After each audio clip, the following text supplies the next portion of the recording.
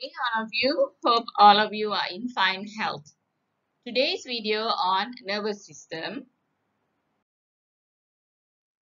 continues with the completion of part E, that is to finally compare both mechanisms of impulse transmission, that is one along the axon and the other across the synapse.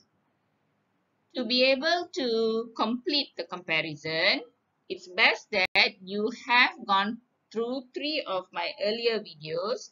That is the video on transmission of impulse along the axon, the video on synapse where I explained the transmission of impulse across the synapse, as well as the video on the function of synapse, so that you are familiar with some of the terms we use when making comparisons. When we talk about comparison, it means both similarities as well as differences. So let's start off with the similarities. This is the transmission of impulse along the axon, and this diagram is the transmission of impulse across the synapse. What is most apparent in their similarity is they both serve to transmit impulse. In the process of transmitting impulse, they share some similarities, such as first, the influx of sodium ions. For the axon, the influx of the sodium ion is from the tissue fluid into the exoplasm, whereas for the synapse, the influx of the sodium ion is from the synaptic cleft, the space in the synaptic cleft, into the dendrite. The second similarity is that the influx of the sodium will cause depolarization of both membranes, that is, the membrane of the axon as well as the postsynaptic membrane. Once the sodium ions are in the axon or in the dendrite, they both cause threshold potential to form, okay, and after which an action potential can be generated. Finally, we find the transmission of impulse in both axon as well as at the synapse is unidirectional. For the axon is from the cell body to the terminal axon, whereas for the synapse, it is from the synaptic knob to the dendrite. Let me now move on to the differences. Now let's have a look at the differences between the transmission of impulse along the axon and across the synapse.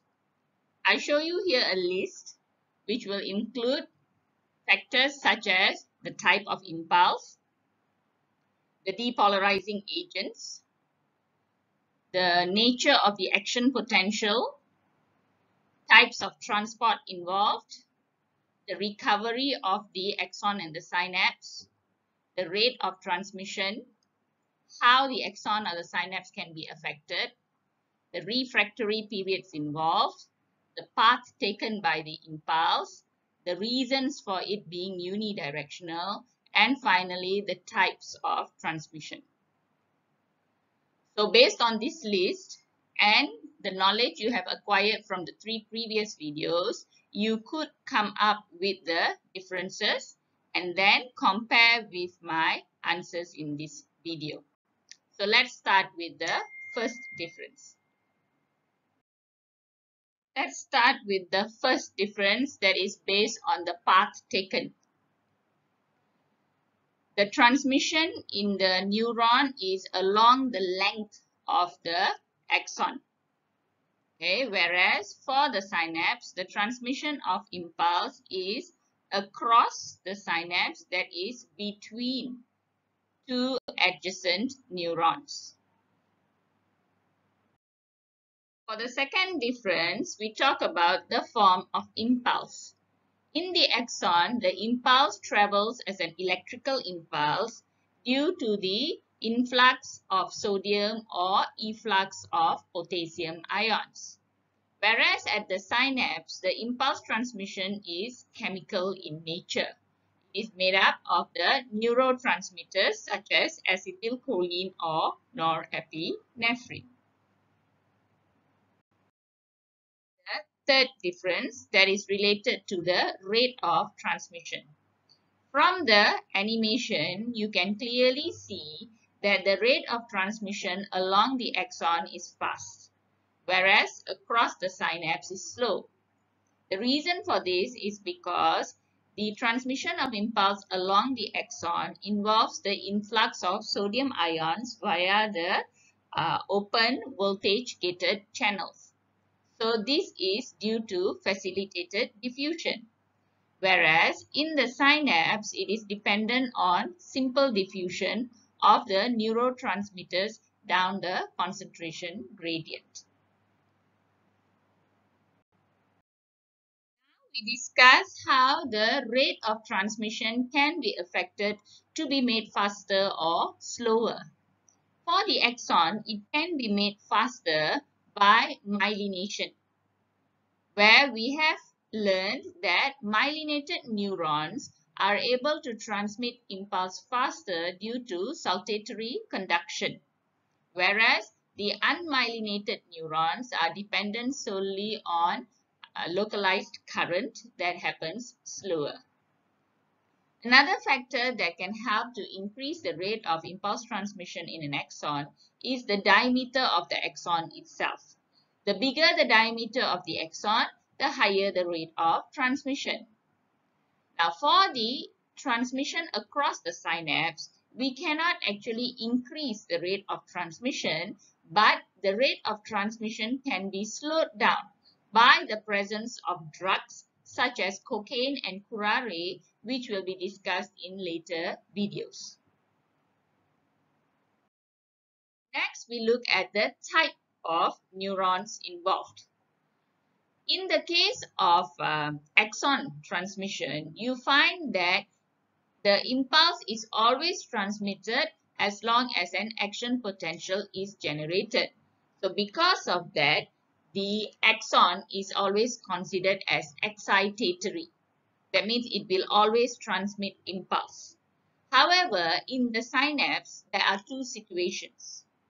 There are synapses that will transmit impulse by developing an excitatory postsynaptic potential that will become action potential and the impulse will be transmitted. Those kinds of synapses are called excitatory synapse.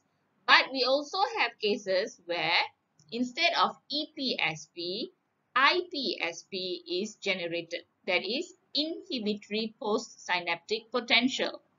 So when an IPSP is generated, impulse is not transmitted and this is called an inhibitory synapse. So you see for the axon, there is only one type of axon, that is all are excitatory. But for the synapse, there can be two types of synapse, excitatory synapse and inhibitory synapse. The next difference is related to the direction of transmission. Now we know both of them have unidirectional transmission of impulse. But let's talk about the reason why. For the axon, it is in one direction because of a localized current or what we call as saltatory conduction for myelinated neurons, where the transmission of impulse is from the stimulated part of the axon to the unstimulated part of the axon. Likewise, in the case of a synapse, we find it is also unidirectional, but this is because one end of the synapse, that's the synaptic knob, has the synaptic vesicle, whereas the other end, that is the dendrite, has the receptor protein that will bind with the neurotransmitters. So although the similarity is that the transmission of impulse is one direction, the difference is the reason why it is in one direction. Let's move on next to the types of transports involved. This diagram shows the axon membrane where you have a few proteins. This is the sodium-potassium pump that requires ATP. This is the sodium and potassium voltage-gated channels. And this is the sodium and potassium non-voltage-gated channels.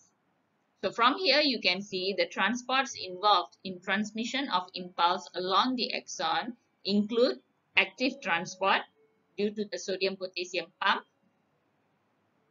facilitated diffusion using the gated channels as well as the non-gated channel. Now, if we compare with the synapse, we find we do have a calcium voltage-gated channel at the synaptic knob, and we have sodium voltage-gated channel at the postsynaptic membrane. Okay, but we also have the vesicle. So the transports involved in the transmission of impulse across the synapse include facilitated diffusion due to the calcium gated channel and the sodium voltage gated channel, exocytosis, where we find the vesicle will fuse with the presynaptic membrane, and also simple diffusion, where the neurotransmitter will diffuse across the synaptic cleft to bind to the receptor protein. On to the difference related to the depolarizing agents. During the transmission of impulse along the axon, there is influx of sodium, and for recovery, there is going to be efflux of potassium. So it is these two agents here that affect the membrane potential of the axon. Okay, that is, both sodium and potassium function as the depolarizing agents.